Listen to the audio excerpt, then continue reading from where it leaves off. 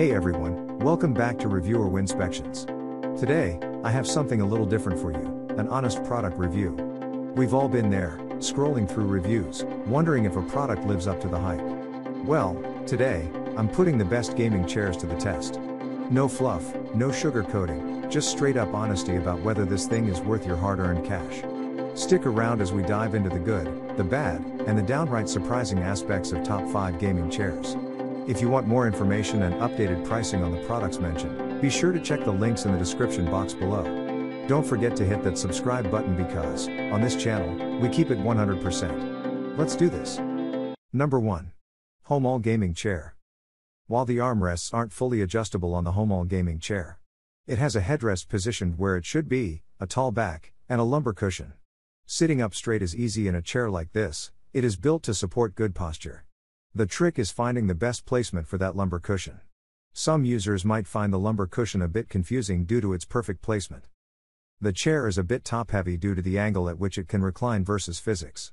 You might end up on the floor if leaning too far back without balancing properly. The seat is a soft, shaping sponge material that bounces back after sitting and will take some time to wear down. For a gaming chair, that's not too shabby for a seat. Often, the seats on gaming chairs are either too stiff or too shabby. The Homall Gaming Chair carries an exciting design. The pink/white one is the best, and solid ergonomics. Number 2. GT Player Gaming Chair. The GT Player Gaming Chair does have its issues with overall comfort due to metal bracing within the frame. There is an acceptable compromise in the overall structure. That's not to say it's not a strong chair, it appears to be, but the metal frame can cause it to ride a bit stiff. If you like a solid sitting surface, then this might be the chair for you. It comes with lumbar and neck pillows, which help to offset the overall stiffness of the chair. It has the standard tilt and swing feature of modern gaming chairs. There are also straight armrests, which help with wrist ergonomics. The selling point of the GT Player Gaming Chair, though, is the attached footrest. Now you can take a nap while gaming. Or just put your feet up to keep them from tapping incessantly against your PC. Number 3. The Crew Furniture Classic Gaming Chair. If you are a gamer of a certain age, you once had the Crew Furniture Classic Video Rocker Chair. Or at least something like it. These floor rocker chairs were all the rage in the late 80s/early 90s. Nothing was better than dragging one of these out from the corner, facing the massive 19-inch TV, and slapping on some Donkey Kong Jr. on the SNES. Naturally, if you are of that certain age, you don't want to be scrunching to the floor to sit on one of these now.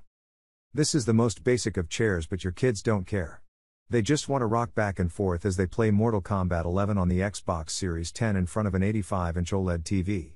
Times sure have changed, but the existence of the Crew Furniture Classic Video Rocker Chair proves that not everything has. Number 4.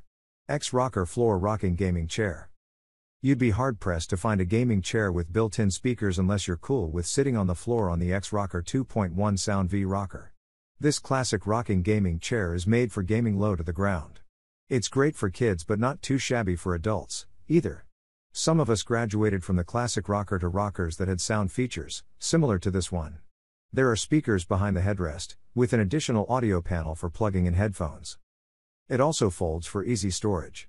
This is a nice feature if you've got limited space, but it also affects the overall lasting quality of the chair. Those that fold in half generally don't last as long as ones that don't.